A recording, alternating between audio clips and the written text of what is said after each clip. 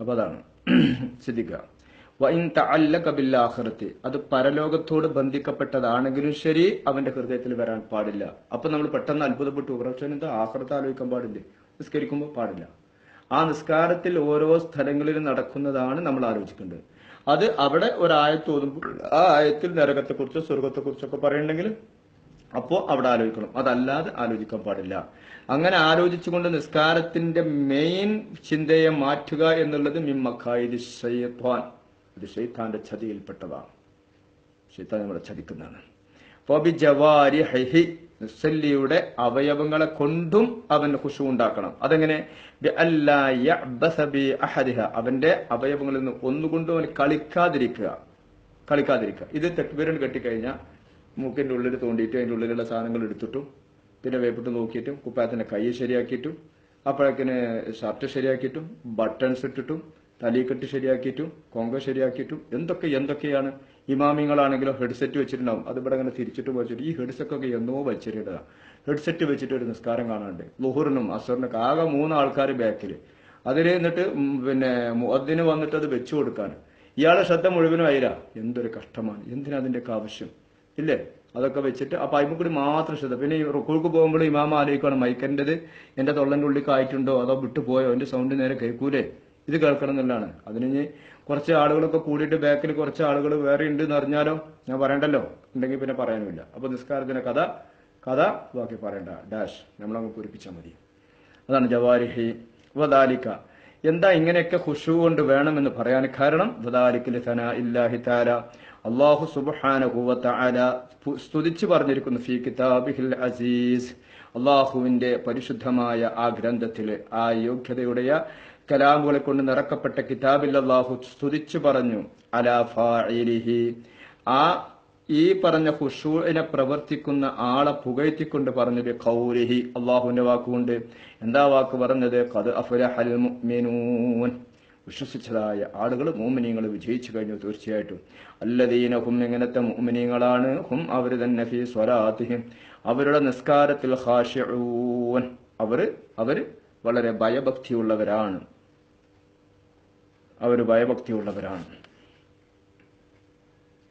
അപ്പൊ മനസ്സിലാക്കണം, ലിന്തിഫായി സവാബി സ്വലാ, നിസ്കാരത്തിന്റെ പ്രതിഫലം ഇല്ലാതെയാവൽ വരും. ബിന്തിഫായി ഖുശൂ ഇല്ലാത്തതുകൊണ്ട്. അപ്പൊ ഖുശൂവിനെ ഇങ്ങനെ പറഞ്ഞതുകൊണ്ട് മനസ്സിലാക്കേണ്ടുന്ന പ്രസ്തുത എന്താണ് ഈ ഖുശൂ എന്ന് പറഞ്ഞത്? ലിന്തിഫായി സവാബി സ്വലാ, നിസ്കാരത്തിന്റെ പ്രതിഫലത്തെ ഇല്ലാതെയാകുന്ന അവസ്ഥ ഉണ്ടായതിന് വേണ്ടി. എന്തുകൊണ്ട്? ബിന്തിഫാഇഹി, ഈ ഖുശൂ ഇല്ലാതാവൽ കൊണ്ട് അതില്ലാതാവും. അപ്പൊ അതുകൊണ്ടാണ് ഈ വിഷയത്തെ വളരെ ഗൗരവമായിട്ട് എടുക്കണം ഖുശൂ. അപ്പൊ സുന്നത്തേ ഉള്ളൂ, പക്ഷെ സുന്നത്താണെങ്കിലും നിസ്കാരത്തിൽ മുഴുവനും ഇങ്ങനെ ഖുശൂ കൊണ്ടുവന്നിട്ടുണ്ടെങ്കിൽ ആ നിസ്കാരം സ്വീകാര്യമല്ല എന്ന അഭിപ്രായമാണ്. ആ ഇന്തിഫാ, അതായത് ഖുശൂഇന്റെ ഇന്തിഫാ ഇല്ലായ്മ നിസ്കാരത്തിന്റെ സവാബിനെ ഇല്ലാതാക്കിയതിന് വേണ്ടി, അതായത് കമാദല്ലത്ത് അലൈഹി, ആ ഈ ഇന്തിഫാവിനെ അറിയിക്കുന്നു എന്നതിന് മേൽ അറിയിച്ചതുപോലെ അൽ ഹദീസു സഹീഹ, സഹീഹായ ഹദീസുകൾ ബിനഖ്ലി അദ്ലി താമുല്ലബത്തി മുത്തസിൽ സനദി ഗൈറ മുഅല്ലലിൻ വലാ ഷാദിൻ. ഇതാണ് സഹീഹിന്റെ താരീഫ്. മനസ്സിലായല്ലോ? അതാണ് അത്. ആ ഖുശൂ ഇല്ല എന്ന സഹീഹ ഹദീസ് ഉണ്ട്. പക്ഷെങ്കിൽ വലിയ അന്നലന, തീർച്ചയായിട്ടും നമുക്കുണ്ട് വജ്ഹൻ, ഒരു ചെറിയ ഒരു സമാധാനം ഉണ്ട്. ഇഖ്താറഹു, ആ വജ്ഹിനെ, ആ വഴിയെ തെരഞ്ഞെടുത്തിരിക്കുന്നു ജംഉൻ, ഒരു കൂട്ടം ഫുഖഹാക്കൾ. എന്താ കാര്യം? അന്നഹു, കാര്യം ഷറത്തുൽ ലിസ്ഹത്തി, ആ ഖുശൂ നിസ്കാരത്തിന്റെ സിഹ്ഹത്തിന് നിബന്ധനയാണ് എന്ന്. മാത്രവുമല്ല വമിമ്മാ യുഹസ്സിലുൽ ഖുശൂഅ, ആ ഖുശൂനെ കരസ്ഥമാക്കപ്പെടുന്ന ഒന്നിൽ പെട്ടതാണ് ഇസ്തിഹ്ലാറുഹു, അവന്റെ ഖൽബിനെ ആ ഇസ്തിഹ്ലാർ, ഹാദിറാക്കുക, അതിനെ കൊണ്ടുവരിക, അതിനെ ബന്ധിപ്പിക്കുക. കാരണം അന്നഹു ബൈന യദൈ മലിക്കിൽ മുലൂക്ക്, രാജാതിരാജനായ റബ്ബിന്റെ മുമ്പിലാണ് അവൻ എന്നുള്ള ബോധത്തോടു കൂടെ നിസ്കാരത്തിൽ അവൻ ഇസ്തിഹ്ലാർ, അവൻ ഹാദിറാക്കുക, അവൻ ബന്ധപ്പെടുത്തുക. ആ ബന്ധത്തെ, ആ ഇസ്തിഹ്ലാർ ഖുശൂഇനെ ഹാസിലാക്കി കൊടുക്കും അവന്. കാരണം എങ്ങനത്തെ മാലിക്കുൽ മുലൂക്കായ റബ്ബാണ് യഅലമു സിർറ വ അഖ്ഫ, അവൻ രഹസ്യവും പരസ്യവും അറിയും. ഏത് സ്ഥിതിയിൽ? യുനാജീഹി, ആ മുസല്ലി അഭിമുഖ സംഭാഷണം ചെയ്യുന്നു അല്ലാഹുവിനോട്. വന്നഹു, കാര്യം റുബ്ബമാ തജല്ല അലൈഹി, ചില സന്ദർഭങ്ങളിൽ ആ അള്ളാഹു സുബ്ഹാനഹു വ തആല അവന്റെ മേൽ വെളിവാവും ബിൽ ഖഹരി, അവന്റെ ആ ഖുവ്വത്ത് കൊണ്ട്, ആ അടക്കി ഭരിക്കൽ കൊണ്ട്. എന്തുകൊണ്ട്? അവന്റെ ആ ഖഹർ, അവന്റെ ആ ദേഷ്യം, അവന്റെ ആ ഗൗരവം, അവന്റെ ആ ശക്തിയായ ഘട്ടം അവന്റെ മേൽ വെളിവാവും. അദമിൽ ഖിയാം ബിഹഖ് റുബൂബിയത്തിഹി, അള്ളാഹുവിന്റെ ആ റുബൂബിയത്ത്, ആ റബ്ബാകുക എന്ന ഹക്കിനെ നിലനിർത്താൻ ഇല്ലാതെയാക്കാണ്. ആ റബ്ബ്, ആ ഹക്ക്, അതായത് അള്ളാഹുവിന്റെ മുമ്പിൽ നിന്നുകൊണ്ട് അള്ളാഹുവിനോടുള്ള മുനാജാത്ത് നടത്തുന്ന സന്ദർഭത്തിൽ ആ ഓർമ്മയില്ലാതെ ഒരു കലക്ടറുടെയോ ഒരു ഡോക്ടറുടെയോ ഒരു മറ്റ് അധികാരിയുടെ മുമ്പിൽ നിൽക്കുമ്പോൾ നമ്മുടെ മനസ്സ് അവിടേക്കുണ്ടാകുമെങ്കിൽ ഇവനെയും എന്നെയും നമ്മളെയും ലോകത്തെയും മുഴുവനും പടച്ച റബ്ബിന്റെ മുമ്പിലുള്ള ആ മുനാജാത്തിന്റെ സമയത്ത് ശ്രദ്ധയില്ലാതെ അങ്ങോട്ടും ഇങ്ങോട്ടും ആകുമ്പോൾ അള്ളാഹുവിന്റെ അടുക്കൽ നിന്നുള്ള ഖഹർ കൊണ്ടുള്ള അദാബ് ചിലപ്പോൾ നമ്മൾക്ക് കിട്ടും. വൈലുൽ മുസല്ലീൻ, മുസല്ലീങ്ങൾക്കാണ് വൈലുന്ന നരകം, അത് കിട്ടും എന്നും കൂടി മനസ്സിലാക്കണം. അപ്പോൾ അങ്ങനെ ആ ഖഹർ വരിക എന്ന് പറഞ്ഞാൽ ഫറുദ്ദ അലൈഹി സ്വലാത്തുഹു, ചുരുട്ടിപ്പിടിച്ചിട്ട് അവന്റെ മുഖത്തേക്ക് നിസ്കാരത്തെ എറിയപ്പെടും. ഉമർ ഇബ്നു ഖത്താബ് റളിയല്ലാഹു തആല പറഞ്ഞതുപോലെ ഖുശൂ ഇല്ലാതെ നിസ്കരിച്ചാൽ ആ നിസ്കാരം കൊണ്ട് നാളെ ആഖിറത്തിലേക്ക് ചെല്ലുമ്പോൾ നീ തക്ബീറത്തുൽ ഇഹ്റാം ചൊല്ലിയിട്ട് നിന്റെ കുട്ടിയെ കെട്ടിച്ചയച്ചത്, നിന്റെ കുട്ടിയെ ഗൾഫിലേക്ക് അയച്ചത്, നിന്റെ ജോലി തിരക്കുകൾ, നിന്റെ കുട്ടി ഹോസ്പിറ്റലിൽ കിടക്കുന്നത്, നിന്റെ കുട്ടി ക്ലാസ്സിലേക്ക് പോയത്, അൽബിറിലേക്ക് പോയത്, അല്ലെങ്കിൽ ബിർ അല്ലാത്തയിലേക്ക് പോയത്, ഇതൊക്കെ ഇങ്ങനെ ആലോചിച്ച് നിസ്കാരം കണ്ട് കടകടാക്കിയിട്ടുണ്ടെങ്കിൽ നാളെ ആഖിറത്തിൽ ചെല്ലുമ്പോൾ നിസ്കാരം ഇങ്ങനെ ചുരുട്ടിപ്പിടിച്ചിട്ട് നമ്മുടെ മുഖത്തേക്ക് ഒരൊറ്റ ഇറങ്ങട്ടെറിയും. ഉമർ ഖത്താബ് പറഞ്ഞിട്ടുണ്ട്.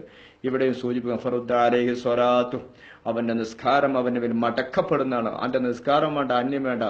ഖുദൂഹു വഗുല്ലൂഹു സുമ്മൽ ജഹീമ സ്വല്ലൂ, അവനെ പിടിക്കുകയും വലിച്ച് കെട്ടൂ, നരകത്തിലേക്ക് വലിച്ചെടുത്ത് അവനെ എടിയൂ എന്നാണ് പറയും. അള്ളാഹു കാത്തിരക്ഷിക്കട്ടെ, അള്ളാഹു കാത്തിരക്ഷിക്കട്ടെ.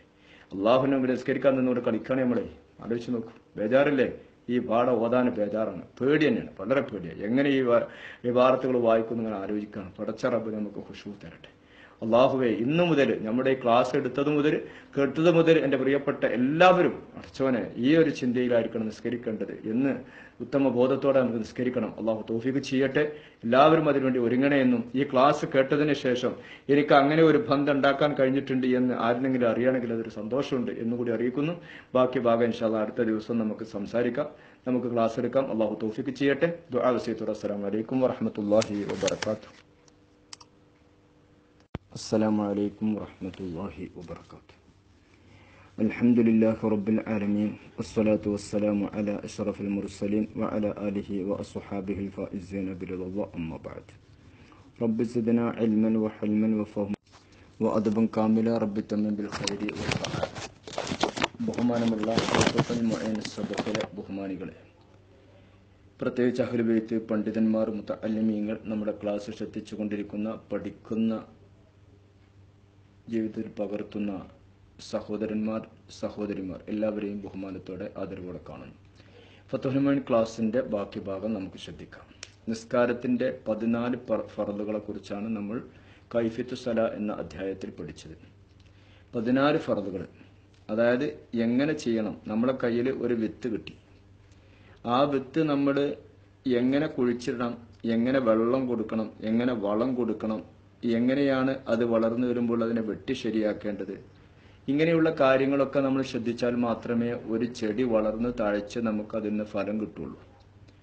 ഇതാണ് നമ്മുടെ ഭൗതിക ജീവിതത്തിലെ നമ്മുടെ ചില കൃഷി സംബന്ധമായ ബന്ധങ്ങൾ നമ്മൾ ഉണ്ടാക്കുന്നത് എങ്കിൽ നമ്മുടെ ജീവിതത്തിന്റെ ഭൗതികവും അതുപോലെ തന്നെ പാരത്രികവുമായിരിക്കുന്ന ആ ബന്ധത്തെയും കെട്ടുറപ്പിനെയും വിജയത്തിനെയും അടിസ്ഥാനപ്പെടുത്തുന്ന മഹത്തായ തൗഹീദിനെ അറിയിക്കുന്ന, ഞാനൊരു മുവഹിദാണ്, ഒരു ഏകദൈവ വിശ്വാസിയാണ്, ഞാൻ അള്ളാഹുവിൽ വിശ്വസിക്കുന്നു, ഞാനൊരു മുഅ്മിനാണ് അല്ലെങ്കിൽ ഒരു മുഅ്മിനത്താണ് എന്ന് അറിയിക്കുന്ന ഒരു ഐഡന്റിറ്റിയാണ് ഏത് നിസ്കാരം എന്നുള്ളത്. ആ നിസ്കാരത്തിന്റെ പൂർണ്ണ രൂപമാണ് കഴിഞ്ഞ ദിവസങ്ങൾ നാം മനസ്സിലാക്കിയത്. അതുകൊണ്ട് പ്രത്യേകിച്ച് എന്നോടും നമ്മൾ അറിയുന്നവരോടും വീണ്ടും വീണ്ടും ആ ക്ലാസ്സുകൾ ആവർത്തിച്ച് കേട്ടുകൊണ്ട് അതിങ്ങനെ ആവർത്തിച്ചു കൊണ്ടിരിക്കണം. അപ്പോൾ നമുക്ക് നമ്മുടെ ഇബാദത്തിലുള്ള ഒരു അടുപ്പവും ബന്ധവും ലദ്ദത്തും കിട്ടും. പ്രത്യേകിച്ച് ഇന്നത്തെ ക്ലാസ് എടുക്കുമ്പോൾ തന്നെ ഞാൻ ഇന്ന് സുബഹി മുതലേ ഒരു ചിന്ത എൻ്റെ മനസ്സിലുണ്ടായിട്ടുണ്ട്. കാരണം ഈ ഇന്നത്തെ ക്ലാസ് പറയാൻ അർഹത ഉണ്ടോ എന്ന് ഞാൻ ആലോചിച്ചു. കാരണം ഏറ്റവും പ്രയാസപ്പെട്ട ഒരു ഇബാദത്ത് നിസ്കാരമാണ്. പള്ളിയിലെ ഖത്തീബായിട്ടുണ്ട്, ഖാദിയായിട്ടുണ്ട്, മുദരിസായിട്ടുണ്ട്, ദ്വീപന്തിൽ പഠിച്ചിട്ടുണ്ട്, സർട്ടിഫിക്കറ്റ് കിട്ടിയിട്ടുണ്ട്, കാപ്പു മുറുസ്ലിയാരിന്റെ അടുത്ത് മാത്രം ഓതി 10 കൊല്ലം ഓതിയ ശിഷ്യനാണ്. ഇതൊക്കെ പറഞ്ഞിട്ട് കാര്യമുണ്ടോ? നിസ്കരിക്കുമ്പോൾ അതിലുള്ള വസ്തുതകളെ കൃത്യമായിട്ടില്ലെങ്കിൽ നമുക്ക് രക്ഷയില്ല. മറ്റെന്ത് ഐഡന്റിറ്റി ഉണ്ടായിട്ടും കാര്യമില്ല. അപ്പോൾ ഈ പറയുന്ന ഇന്നത്തെ ക്ലാസ്സിലുള്ളത് ആദ്യം എന്നോടും 4-ാം പ്രാവശ്യം നിങ്ങളോടും എന്ന് ഞാൻ പറയട്ടെ, അത്രക്കും ഗൗരവമേറിയ ഒരു ചർച്ച, ഒരു ചിന്ത നമ്മുടെ മനസ്സിലേക്ക് തരുന്ന വിഷയമാണ്. എൻ്റെ പ്രിയപ്പെട്ടവരെല്ലാവരും വളരെ കണ്ണും കാതും തുറന്ന് മനസ്സ് കൊടുത്ത് ആലോചിക്കേണ്ടുന്ന വിഷയമാണ്. നിസ്കാരത്തിലേക്ക് പ്രവേശിക്കേണ്ടത് എങ്ങനെ, നിസ്കാരത്തിന്റെ ഉള്ളിൽ കഴിയേണ്ടത് എങ്ങനെ എന്ന വിഷയമാണെന്ന് പറയുന്നത്. ഈ പറയപ്പെട്ട ഫുറൂദുകളൊക്കെ കൊണ്ടുവന്നാൽ സൂറത്തിൽ രൂപത്തിൽ നിസ്കാരമാവും. ഉദാഹരണത്തിന് നിസ്കാരത്തിലേക്ക് വരുമ്പോൾ നാം പ്രവേശിക്കുന്നത് അല്ലാഹു അക്ബർ തക്ബീറാണ്. അള്ളാഹു അക്ബർ എന്ന് പറഞ്ഞാൽ അള്ളാഹുവാണ് വലിയവൻ, അള്ളാഹു ഏറ്റവും വലിയവനാണ്. അപ്പൊ അതുപോലെ ഒരു വലിയവൻ ഉണ്ട്, അല്ലെങ്കിൽ ആ ഒരു വശത്തിന്റെ ഒരു ചിന്ത നമ്മുടെ ധാരയിൽ ഉണ്ടായിട്ട് അള്ളാഹു അക്ബർ എന്ന് പറഞ്ഞാൽ ആ അള്ളാഹു അക്ബർ അല്ല. നിസ്കാരത്തിലേക്ക് കിടക്കുമ്പോൾ തന്നെ ഇസ്ലാമിന് പുറത്തു പോകുന്ന ശൈലിയായിരിക്കും. അള്ളാഹുവേ വലിയവനുള്ളൂ, അള്ളാഹു അല്ലാത്തൊരു വലിയവൻ ഇല്ല. അപ്പോൾ ആലോചിക്കേണ്ടത്, ആ തൗഹീദിന്റെ പ്രകടന പത്രിക പുറത്ത് കാണിച്ചുകൊണ്ട് നാം അള്ളാഹുലേക്ക് മുനാജാത്തിന് വരികയാണ്. ഏതെങ്കിലും ഒരു ഓഫീസിലേക്ക് ചെല്ലുമ്പോൾ ഒരു കാർഡ് കാണിച്ചു കൊടുത്താൽ അതിൻ്റെ ഉള്ളിലേക്ക് കയറാൻ പറ്റും, അങ്ങനെയാണല്ലോ. എന്നാൽ നിസ്കാരമാകുന്ന മഹത്തായ ഇബാദത്തിന്റെ അകത്തേക്ക് പ്രവേശിക്കാൻ പോകുമ്പോൾ അതിലേക്കുള്ള സർട്ടിഫിക്കറ്റ്, അതിലേക്കുള്ള നമ്മുടെ പാസ്പോർട്ട്, നമ്മുടെ ഐഡന്റിറ്റിയാണ്, നമ്മുടെ ജവാസ്, അതുവാണല്ലോ. ആ ജവാസ് ഇല്ലെങ്കിൽ അങ്ങോട്ട് കടക്കാൻ പറ്റില്ല. അപ്പോൾ ആ ജവാസാണ് അള്ളാഹു അക്ബർ. അപ്പോൾ ആ അള്ളാഹു അക്ബർ എന്ന് പറയുന്നതിൽ തന്നെ നമ്മുടെ തൗഹീദിന്റെ ആ പ്രകടമായ ഭാഗം മുഴുവനും നമ്മുടെ മനസ്സിലും ശരീരത്തിലും ചിന്തയിലും ഭാവത്തിലും ഭേദത്തിലും ഉണ്ടായിക്കൊണ്ടായിരിക്കണം. അപ്പോഴേ അള്ളാഹു അക്ബർ ക്ലിയർ ആവുകയുള്ളൂ. കാരണം നിസ്കാരിക്കാൻ വേണ്ടി ഇങ്ങോട്ട് വരുന്നു, നമ്മൾ കടയിലെ തിരക്കായിരിക്കും, അടുക്കളയിലെ തിരക്കായിരിക്കും, അതല്ലെങ്കിൽ മറ്റു ജോലികൾ ചെയ്യുന്നതിന്റെ തിരക്കിനിടക്ക് എളുപ്പം എന്നൊക്കെ പറഞ്ഞിട്ട് നമ്മൾ ഉണ്ടാക്കിയിട്ട് അള്ളാഹു നിസ്കാരത്തിന്റെ കഥ കഴിയുന്നതാണ്. എന്റെ പ്രിയപ്പെട്ടവരെ, ഞാനും നിങ്ങളും ആലോചിക്കുന്നുണ്ടോ? നിസ്കാരത്തിന്റെ കഥ കഴിയും. വളരെ ശ്രദ്ധിക്കേണ്ടതാണ്. ഫത്വൽ മുഈനിൽ എവിടെയും ആയത്തെടുത്തിട്ട് കാര്യങ്ങൾ വിശദീകരിക്കാറില്ല. ഇവിടെ ആയത്തും എടുത്തിട്ടുണ്ട്. ഞാൻ രാവിലെ ക്ലാസ് എടുക്കണം എന്ന് അപ്പോഴും ആലോചിച്ചു. ളുഹർ നിസ്കാരം കഴിഞ്ഞു, ഇപ്പൊ 1:30 മണിയാണ് ഇവിടെ. നിസ്കാരം കഴിഞ്ഞിട്ട് 1 മണിയായപ്പോൾ ഞാൻ ആലോചിച്ചു. പിന്നെ ഞാനിങ്ങനെ ആലോചിച്ചു ഈ വിഷയം. അപ്പൊ ഞാനൊന്ന് ളുഹർ നിസ്കരിച്ചപ്പോ ഇന്നത്തെ വിഷയം എടുക്കണം എന്നുള്ള ആലോചിച്ചിട്ട് ഒന്നും കൂടി ഞാൻ തൂമിച്ച് നിസ്കരിച്ചു എന്ന് പറയട്ടെ നിങ്ങളോട്. നല്ലോണം അള്ളാഹു അക്ബറിലും ഇതിലൊക്കെ അങ്ങനെ കൊണ്ടുവന്നോ എന്നുള്ള നോക്കിയിട്ട് നിസ്കരിച്ചു വിഷയം മനസ്സിലാവുണ്ടോ? ഞാൻ നിങ്ങളൊന്നാണല്ലോ അതുകൊണ്ട് തുറന്ന് പറയാം.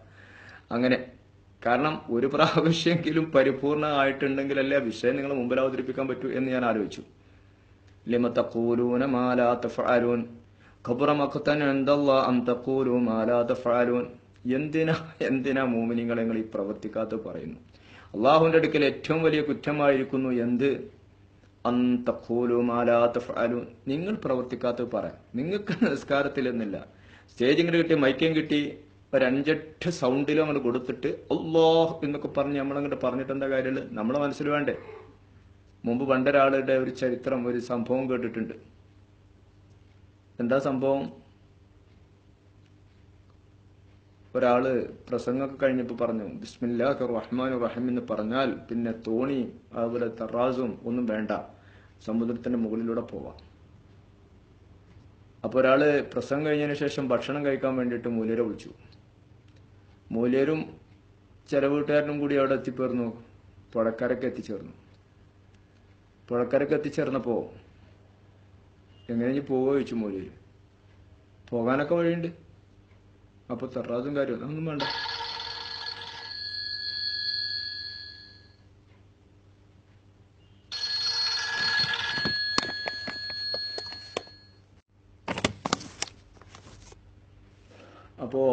ചില കൂട്ടുകാരൻ പറഞ്ഞു, അതിനെന്താ ഉസ്താദ് ഇത്ര പ്രശ്നമുള്ളത്?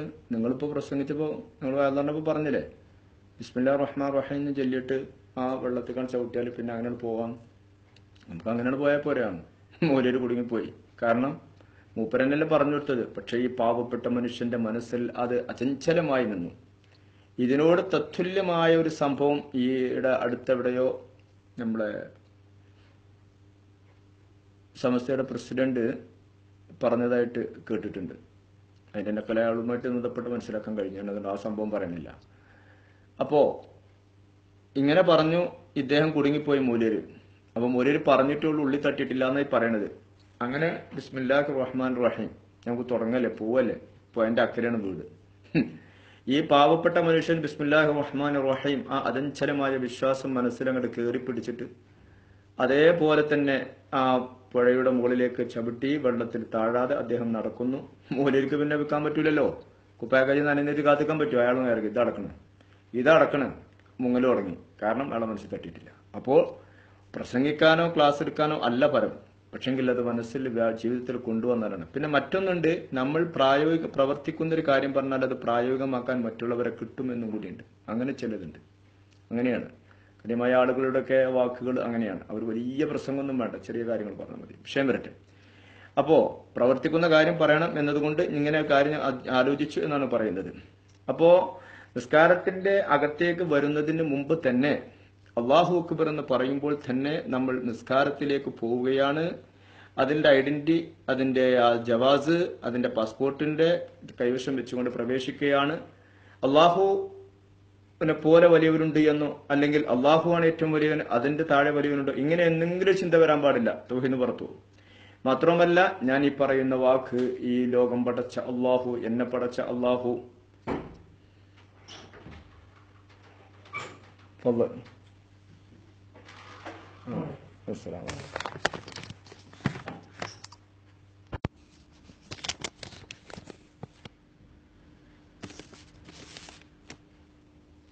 അത് എന്നെ പടച്ച റബ്ബിന്റെ മുമ്പിൽ, അള്ളാഹുവിന്റെ മുമ്പിലാണ്.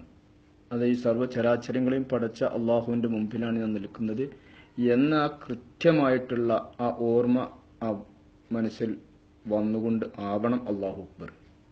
അതുപോലെ തന്നെ നിസ്കാരത്തിന്റെ ആ തുടക്കത്തിലേക്ക് വരുമ്പോൾ തന്നെ അതിനുള്ള ഒരുക്കത്തോടു കൂടെ ആയിരിക്കണം. ഉദാഹരണത്തിന് ഇപ്പോ നിസ്കാരത്തിലേക്ക് നമ്മൾ ജോലി തിരക്കിന്റെ ഇടയിലൊക്കെ ഓടിക്കതച്ച് വന്നിട്ട് അല്ലാഹു അക്ബർ എന്ന് പറയുമ്പോൾ ഈ അല്ലാഹു അക്ബറിൽ ഈ അർത്ഥം വരാൻ പ്രയാസമാണ്. എപ്പോഴും അങ്ങനെയാണ്. നമ്മൾ പല സന്ദർഭങ്ങളിലും നിസ്കാരത്തിലേക്ക് വരുന്നത് തിരക്ക് പിടിച്ചായിരിക്കും. വുളു ചെയ്യുമ്പോൾ തന്നെ തിരക്ക് പിടിച്ച്, അത് കഴിഞ്ഞ് നിസ്കാരത്തിലേക്ക് വരുന്ന അതിലും തിരക്ക് പിടിച്ച്, അങ്ങനെ ഒരു വരവും ഒരു പോക്കും ഒരു മാമൂല് പോലെ ആവുന്ന ഇബാദത്ത് ഒരു ആദത്താവുന്ന രീതി ഉണ്ടായിട്ടുണ്ട്. ആദത്ത് ഒരു ചര്യ, ഒരു പതിവ്, ഒരു മാമൂല് പോലെ ആകുന്ന ഒരു രീതി ഇപ്പോൾ നമ്മൾക്ക് ആകുന്നു എന്ന് നമ്മൾ മനസ്സിലാക്കണം. ആ വിഷയങ്ങളാണ് നമുക്ക് പാഠത്തിൽ പഠിക്കാനുള്ളത്. ആദ്യമേ ഞാനത് സൂചിപ്പിക്കുന്നത് അതുകൊണ്ടാണ്. അപ്പൊ അതിന് ആണ് നമുക്ക് സുന്നത്തുകൾ, റവാത്തിബ് സുന്നത്തുകൾ വെച്ച്. അപ്പൊ നിസ്കാരത്തിലേക്ക് കണ്ട് ഓടിക്കതച്ച് വരികയല്ല. നിസ്കാരത്തിന് ബാങ്ക് കൊടുത്ത ഉടനെ തന്നെ ഫറലായ ഒരു നിസ്കാരത്തിന്റെ ഒരു തുടക്കം എന്ന നിലക്ക് ആദ്യം സുന്നത്ത് നിസ്കാരം നിർവഹിക്കുക.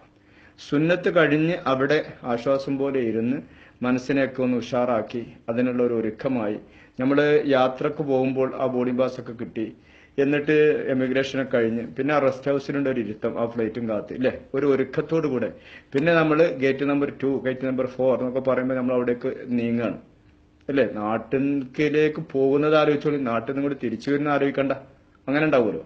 അപ്പൊ ഉണ്ടാകുന്ന ഒരു ഉന്മേഷം, ഒരു ഉണർവും, നമ്മളൊരു കാത്തുക്കലും പാസ്പോർട്ട് ഇതൊക്കെ നോക്കലും ഒക്കെ ഉണ്ടല്ലോ.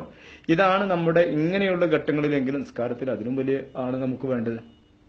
നമുക്ക് ഒരു ഒരുക്കത്തോടു കൂടെ നമ്മൾ കാത്തിരിക്കുകയാണ്, നമുക്ക് ഒരു കോടി രൂപ കിട്ടാൻ പോവുകയാണ് എന്ന ഒരു പ്രതീതിയിൽ നമ്മൾ ഇരിക്കുമ്പോൾ കണ്ണൊക്കെ നല്ല തുറന്ന് ഉഷാറോടുകൂടി, ഉന്മേഷത്തോടു കൂടി, ആവേശത്തോടു കൂടി, ആഗ്രഹത്തോടു കൂടി നമ്മൾ നല്ല ഉഷാറിലിരിക്കുന്നു എങ്കിൽ ഇതിലും വലിയൊരു കോടികളുടെ കോടി അല്ല നമുക്ക് കിട്ടാനിരിക്കുന്നത്. അള്ളാഹുവിന്റെ ബർസഖിയായ ലോകത്തുള്ള ആ അനുഗ്രഹമായിരിക്കുന്ന സ്വർഗലോകം കിട്ടാനാണ് നമ്മൾ ഈ ഇബാദത്തിലേക്ക് വരുന്നത്. അപ്പോൾ നമ്മൾ എത്രമാത്രം ഉന്മേഷമാണ് ഒന്നത്. അപ്പൊ ഒന്ന് സുന്നത്ത് എടുത്തുകൊണ്ടുള്ള ഒരു ശക്തി നമ്മൾ ഉണ്ടാക്കണം. പിന്നെ തന്നെ തക്ബീറിലേക്ക് വരുന്നതിന് മുമ്പായിട്ട് നാം ചെയ്യേണ്ടെന്ന് പറയുന്നത് എന്താ? ഈ സുന്നത്തെടുക്കുന്നു. അതുപോലെ ഇഖാമത്ത് കൊടുത്തു കഴിഞ്ഞാൽ നമുക്ക് ഈ അനത്ത് താലിബിനിലൊക്കെ കാണാം, സൂറത്തുൻ നാസ് ഓതുക, ഖുൽ റബ്ബുൻ നാസ് എന്നാണ് അവിടെ പറഞ്ഞത്. അതേസമയത്ത് മറ്റ് ചില ഗ്രന്ഥങ്ങളിൽ, അതായത് മിൻഹാജിന്റെ ഷറഹുകളിൽ, നുജൂമുൽ വഹാജ് പോലുള്ള ഗ്രന്ഥങ്ങളിൽ കാണാം, സൂറത്തുൽ ഫാത്തിഹ, ഇഖ്ലാസ്, മുഅവ്വദതൈനി ഓതിയതിന് ശേഷം ഇഖാമത്ത് കൊടുക്കുക. അപ്പോഴും നമുക്കൊരു ഹുദൂർ, ഒരു നല്ല ഒരു ബന്ധം നിസ്കാരവുമായിട്ടുണ്ടാവും. കാരണം ഈ നിസ്കാരം എന്ന് പറയുന്നത് അള്ളാഹുവിനോടുള്ള ഒരു മുനാജാത്തിലേക്ക് പ്രവേശിക്കുകയാണ്. ആ പ്രവേശിക്കുമ്പോൾ നമ്മുടെ മനസ്സ് ക്ലിയറായി ആ ഒരു ബന്ധം സ്ഥാപിച്ചുകൊണ്ടായിരിക്കണം വേണ്ടത് എന്നാണ്. അപ്പൊ അത്തരം വിഷയങ്ങളാണ് നമുക്ക് പാഠത്തിൽ പഠിക്കാനുള്ളത് ഇന്നത്തെ വിഷയത്തിലേക്ക്. അപ്പൊ നിസ്കാരത്തിലേക്കുള്ള ആ തുടക്കം അത് തന്നെ ഇങ്ങനെയായിരിക്കും. അതാണ് ഞാൻ നേരത്തെ പറഞ്ഞത്. ഇതൊക്കെ പറയുമ്പോൾ പറയുന്നവനും കേൾക്കുന്നവനും എന്ന് വേണ്ട, എല്ലാവരും ആ നിസ്കാരം എന്ന ആ മഹത്തായ ഇബാദത്തിന്റെ കർത്തഗാംഭീര്യം ഉൾക്കൊണ്ടുകൊണ്ടായിരിക്കണം. ഒരു പതിവോ ഒരു ആദത്തോ ഒരു രീതി ശൈലിയോ ഒന്നും പറ്റില്ല. ഇത് പ്രത്യേകമായിട്ട് പള്ളിയിലേക്ക് വരുന്ന ആളുകൾക്ക്, സഹോദരന്മാർക്ക് കുറച്ചൊക്കെ ശ്രദ്ധിക്കാൻ കഴിയും. പ്രത്യേകിച്ച് ഞാൻ എപ്പോഴും പറയും പോലെ വീട്ടിലുള്ള നമ്മുടെ സഹോദരിമാർക്കാണ് ഈ വിഷയത്തിലൊക്കെ വലിയ ബുദ്ധിമുട്ട്. നല്ലവണ്ണം അതിനു വേണ്ടിയിട്ട് ഒരു 10-20 മിനിറ്റ് നിസ്കാരത്തിന് വേണ്ടിയിട്ട് തന്നെ ഒരുങ്ങി നിൽക്കുക. അത് കഴിഞ്ഞിട്ട് ബാക്കിയുള്ളത് മതി. അപ്പോൾ ആ സുന്നത്തെടുത്ത് ഒന്ന് റെസ്റ്റായി, അപ്പോഴേക്കിന് കുട്ടി കരച്ചില്, അപ്പോഴേക്കിന് അടുക്കളയിൽ, അപ്പോഴേക്കിന് ആരെങ്കിലും ബെല്ലടിക്കല്, അപ്പോഴേക്കിന് മീൻകാരൻ വരവ്, അപ്പോഴത്തേന് പച്ചക്കറിക്കാരൻ വരല്, അങ്ങനെ അപ്പോഴത്തേന് കുട്ടി ബെല്ലടി, ഇങ്ങനെ ഓരോ തിരക്കിന്റെ ഇടയിലുള്ള നിസ്കാരം ആകുമ്പോൾ അള്ളാഹു ഒരു ഭാഗത്ത് നമ്മളൊരു ഭാഗത്ത് അതൊരു തലകുത്തി മറിച്ചിൽ എന്ന് പറഞ്ഞതുപോലെ ആവുന്ന രീതിയാവുമ്പോൾ നമ്മുടെ ജീവിതത്തിൽ മുഴുവൻ നമ്മളങ്ങനെ നിസ്കരിച്ചാൽ എവിടം വരെ എത്തുന്നത്? അതാണ് ഇന്നത്തെ വിഷയം നമുക്ക് പഠിക്കാനുള്ളത്. ഇൻഷാ അല്ലാഹ് നമുക്ക് ഇബാറത്തിലൂടെ ആ വിഷയം ഒന്ന് ശ്രദ്ധിക്കാം. ഇൻഷാ അല്ലാഹ്. ഫർഉൻ ശ്രദ്ധിക്കുക, നല്ലോണം ശ്രദ്ധിക്കുക. ഫറൂൻ സുന്ന ദുഖൂൽ സ്വലാത്ത്, നിസ്കാരത്തിലേക്ക് പ്രവേശിക്കൽ സുന്നത്താണ്. ഇത് സുന്നത്ത് എന്ന് പറഞ്ഞാൽ ഇതാണ് ഏറ്റവും വലിയ വിഷയം. സുന്നയാണ്, സുന്നത്താണെന്ന് പറഞ്ഞാൽ ബിനശാത്തിൻ, ഉന്മേഷത്തോടുകൂടെ. ഇതിങ്ങനെ നമ്മൾ പറയില്ലേ, പിന്നെ ഉറക്കം തൂക്കിയും കൊണ്ടുള്ള ഒരു ഇല്ലേ, നമ്മളത് പറയണ്ട, കുഴി സൂക്കട് പിടിച്ച ആള് എന്നൊക്കെ ചിലപ്പോൾ നമ്മുടെ നാട്ടിലാരെങ്കിലുമൊക്കെ പറയും. അതുപോലെയുള്ള ഒരു ഉറക്കം തൂങ്ങി ഒരു ഉന്മേഷമല്ലാതെ, അങ്ങനെയല്ല, ഒരു ഉന്മേഷത്തോടു കൂടി. ആ ഉന്മേഷം എന്ന് പറഞ്ഞാൽ എല്ലാ സ്ഥലത്തും വേണം, നമ്മുടെ ഹൃദയത്തിൽ വേണം. നമ്മുടെ ബാത്തിനിയും ലാഹിരിയുമായ ഉന്മേഷം വേണം. ആ ഉള്ളില് അല്ലാഹുവേ ആ ഒരു സന്തോഷം എന്താണ്?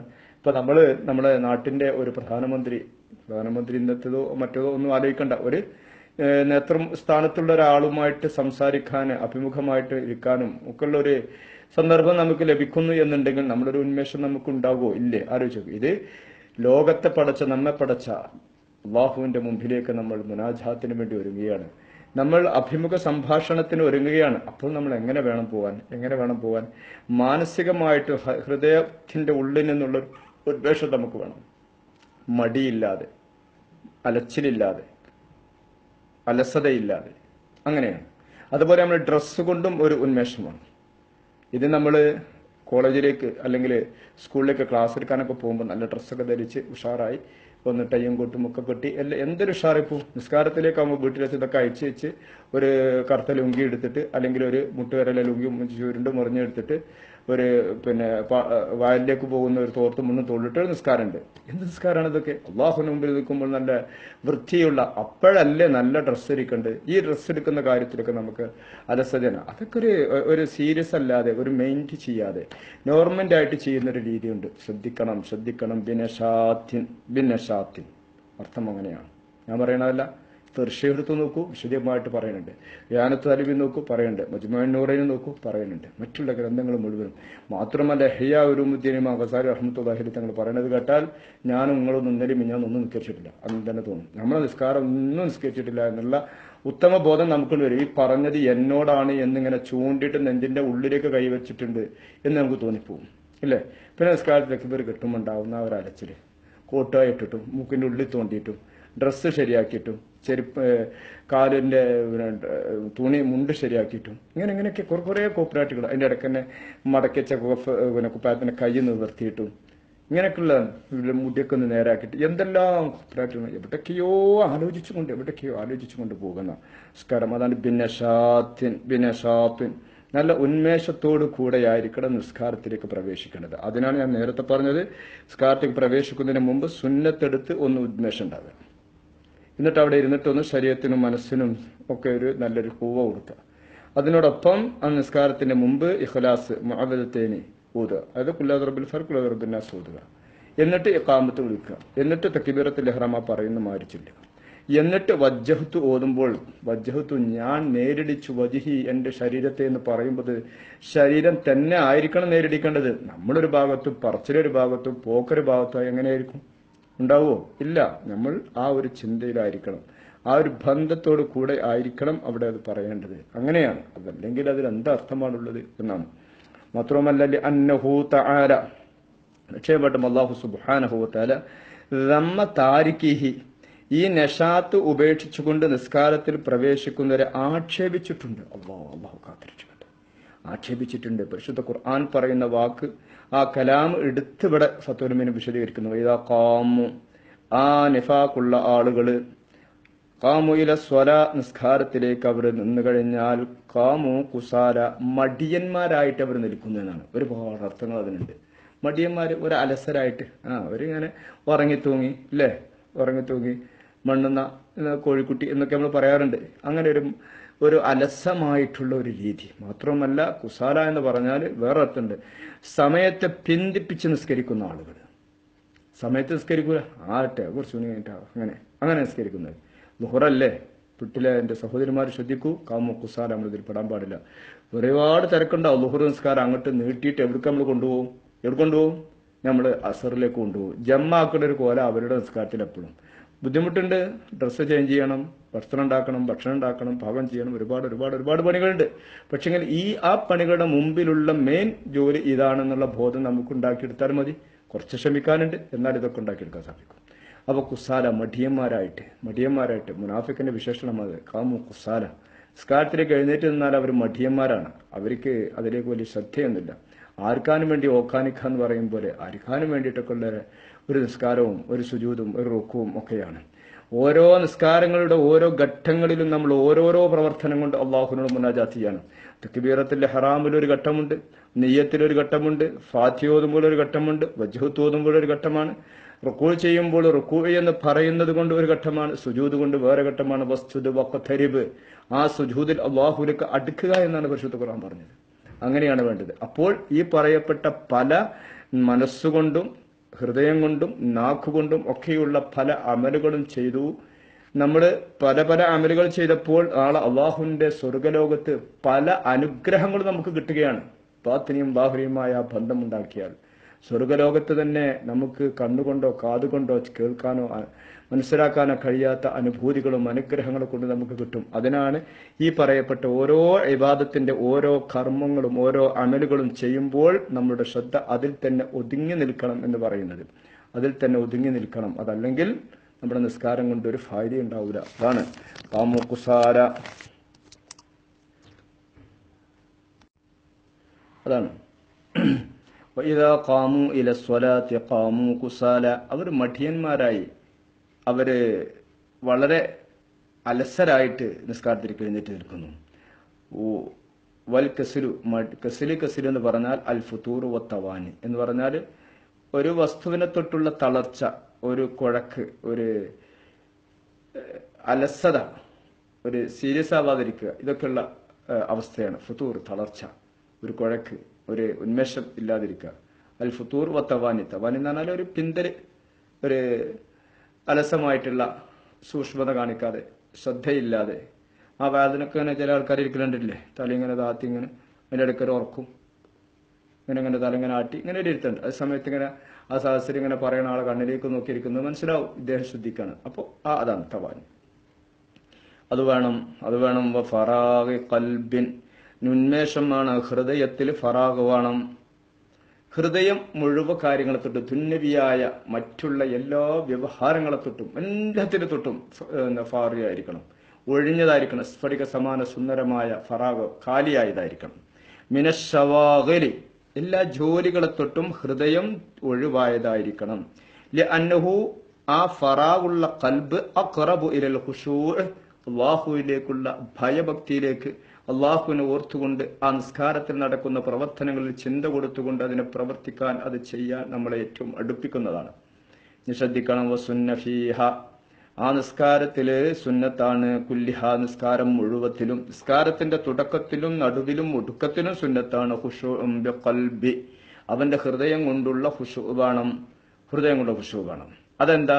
ബിഅല്ലാ യഹ്ളുറ ഫീഹ്, ആ ഹൃദയത്തിൽ അവന് ഹാജറാക്കാതിരിക്കൽ കൊണ്ട് ഗൈറമ ഒന്നല്ലാത്ത ഹുവ, ആ ഒന്ന് ഫീഹ നിസ്കാരത്തിലുള്ളതാണ്, നിസ്കാരത്തിലുള്ള ഒന്ന് അല്ലാത്ത മറ്റുള്ള സകല ചിന്തകളെയും അകറ്റി നിർത്തുക എന്നാണ്.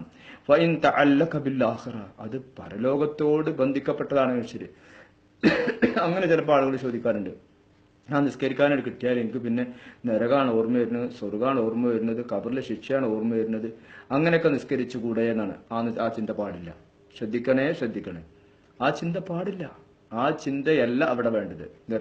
നരകത്തെയും ആഖിറത്തെയും അള്ളാഹുവിന്റെ അദാബിനെയും ഒക്കെ അങ്ങനെ ആലോചിക്കുക. അതല്ലെങ്കിൽ ദീനിയായ ഉലൂമുകളിലുള്ള അവിടെ എങ്ങനെ അർത്ഥം വെക്കുക, ഇവിടെ എങ്ങനെ അർത്ഥം വെക്കുക, ഇനി മന്ദിക്കിന്റെ ക്ലാസ് എടുക്കണം, അപ്പൊ അങ്ങനെ പറയണം, ഇങ്ങനെ പറയണം, അല്ലെങ്കിൽ ഇപ്പൊ തൊഴുവാൻ ക്ലാസ് എടുക്കണം, അങ്ങനെ ഇങ്ങനെ പറയണം, ബുഖാരിയിലെ ഹദീസ് പറയണം. അപ്പൊ അതൊക്കെ അങ്ങനെ ആലോചിക്കുക. അപ്പൊ ഇതൊക്കെ മതിയാവും. നല്ല കാര്യമല്ല ആലോചിച്ച് പോരാ, ഒരിക്കലും പറ്റില്ല.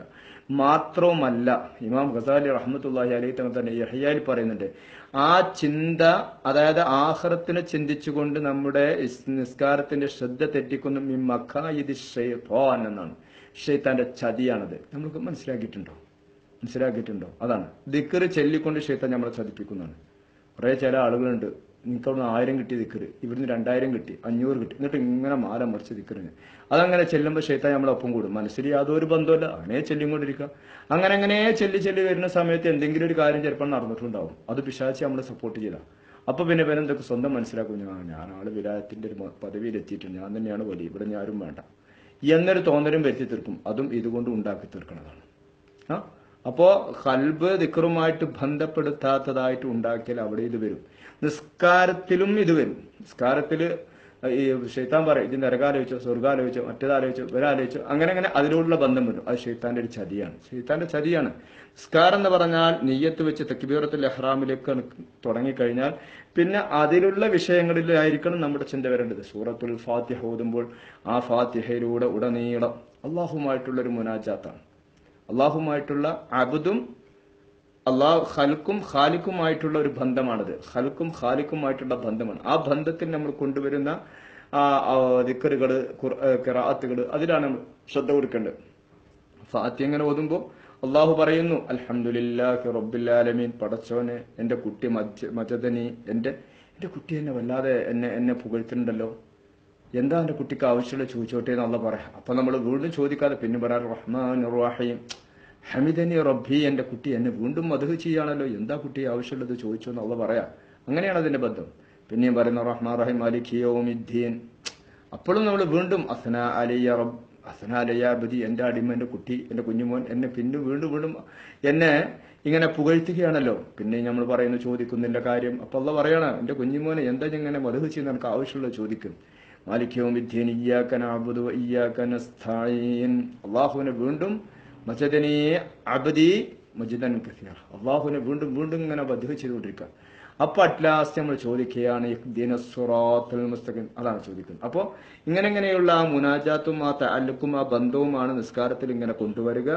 അപ്പോഴാണ് നമ്മൾ ചോദിക്കുന്നത് ഇഹ്ദിനസ് സിറാത്തൽ മുസ്തഖീം, അല്ലാഹു സിറാത്തുൽ മുസ്തഖീം എന്ന് ചോദിക്കുമ്പോൾ അതങ്ങ് സ്വീകരിക്കും. പിന്നെ നമ്മൾ സിറാത്തുൽ മുസ്തഖീമിലാണ്. മാത്രവുമല്ല, നിസ്കാരം എന്ന് പറയുന്നത് മുകാശഫത്തുൽ ഖൽബ്, ഔലിയാക്കൾക്ക് ഉണ്ടാവുന്ന ഒരു പ്രത്യേകതയാണിത്. അള്ളാഹുവിന്റെ ഇഷ്ടദാസന്മാരായ ആളുകൾ എല്ലാ സമയത്തും മുകാശഫയാണ്. അവരുടെ ഹൃദയം ഇങ്ങനെ സ്ഫടിക സമാനമായി തുറന്നു വെച്ചിരിക്കുക. അള്ളാഹുലേക്ക് മാത്രമുള്ള ബന്ധം ഇങ്ങനെ കൊടുക്കുമ്പോൾ അവർക്ക് ഒരാൾ മുമ്പിൽ വന്നാൽ അവരുടെ കൽബിലൂടെ പറഞ്ഞു കൊടുക്കാൻ കഴിയും, മറ്റുള്ള കാര്യങ്ങൾ പറഞ്ഞു കൊടുക്കാൻ കഴിയും. അത് ഒരു ഗൈബായിട്ട് ചിത്രീകരിച്ചിട്ട് കഴിയില്ല. അത് അങ്ങനെയാണ് ഇങ്ങനെയാണ് കൊങ്ങനെയാണ് എന്ന് ചിന്തിക്കണ്ട. നമ്മൾ അവർക്ക് എത്തിയിട്ടില്ലെങ്കിൽ നമ്മൾ എത്തിയിട്ടില്ല. ഓരോരുത്തരും അവനാണ് കൊള്ളേണ്ട കയ്യാസാക്കുക. അപ്പോ അങ്ങനെയുള്ളൊരു മുകാശഫ ചെയ്യാനുള്ള തുറന്നുകൊണ്ട് മലക്കൂത്ത് സമാവാത്തി വല്ലാറുത്, ആകാശഭൂമിയിലുള്ള സകലത്തിനെയും മുകാശഫ കൊണ്ട് അള്ളാഹുവിന്റെ അടിയാറുകൾക്ക് കഴിയുന്ന ഒരു അവസ്ഥയുണ്ട്. ആ അവസ്ഥ നിസ്കാരത്തിൽ ഉണ്ടാക്കുകയാണ്. നമ്മൾക്ക് എന്ത് മുകാശഫ കിട്ടുക? നമ്മൾ അപ്പോൾ തക്ബീർ കെട്ടിയിട്ടുണ്ടെങ്കിൽ കല്യാണം നടന്നതും അതുപോലെ തന്നെ അവിടെ കച്ചവടം നടന്നതും കുട്ടി അവിടേക്ക് പോയതും മറ്റവനോടുള്ള ദേഷ്യവും എപ്പോഴും കടുംപിടുത്തമാണ്. കുടുംബ ബന്ധങ്ങളിലുണ്ടാകുന്ന അകൽച്ചകൾ വരെ ഇതിലുണ്ടാവും. നിസ്കാരത്തിന് സലാം വീട്ടുമ്പോഴാക്കാരൻ ഞാൻ ഓൻ ആപ്പട്ട വെച്ചിട്ട് ഞാൻ എങ്ങനെ കേട്ടെന്ന് പറഞ്ഞ സലാം അലൈക്കും വറഹ്മത്തുള്ളാഹി, അപ്പോഴാക്കാരൻ സലാം. അത് വരെയും ഈ തല്ലുമക്കാണക്കാരൻ. ഓനെന്ത് എന്നോട് ഉണ്ടായിരുന്നു, ഓനെന്തെ അങ്ങനെ പറഞ്ഞു, ഓനെന്തെ എങ്ങനെ പോയി, ഇങ്ങനെയുള്ള കാര്യങ്ങൾ വരെ ഇതിനകത്ത് കച്ചറയും വിപ്ലവവും വികാരവും ഒക്കെ ഇതിന്റെ അകത്ത് ഇങ്ങനെ കൊണ്ടുവരും. ചിലപ്പോൾ ചില പെണ്ണുങ്ങളെ എവിടെ നിന്ന് കണ്ടിട്ട് അത് മനസ്സിലേക്ക് കൊണ്ടുവരും. ചിലപ്പോൾ ചില ടിവിയിലും മറ്റെന്തൊക്കെ കണ്ടിട്ട് ഓന്റെ കോലത്തിൽ അങ്ങനെ ഇങ്ങനെ പെണ്ണുങ്ങൾക്കും അങ്ങനെയുള്ള ഓരോ ചിന്തകളെ കൊണ്ട് ഇങ്ങനെ പിന്നെ എവിടെ മുക്കാശഫ ഒരിക്കലും മുക്കാശഫ വന്നു കൂടൂലല്ലോ. അതാണ്.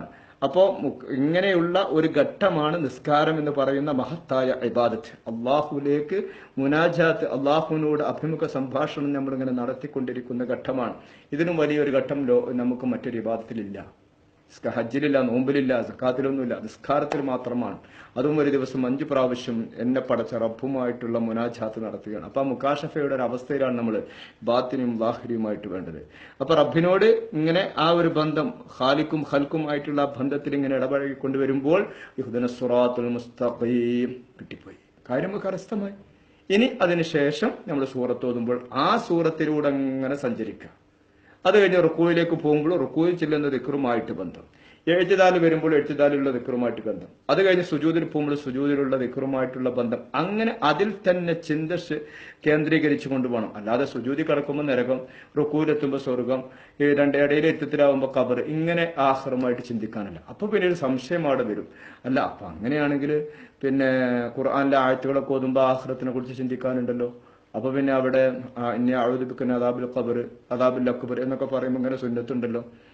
പിന്നെ അൽ ഖാരിയ പോലുള്ള സൂറത്തുകൾ പോകുമ്പോൾ അവസാനം അല്ലാഹു അക്ബർ പറയണല്ലോ. അപ്പൊ അങ്ങനെയൊക്കെയുള്ള ഘട്ടങ്ങളുണ്ടല്ലോ.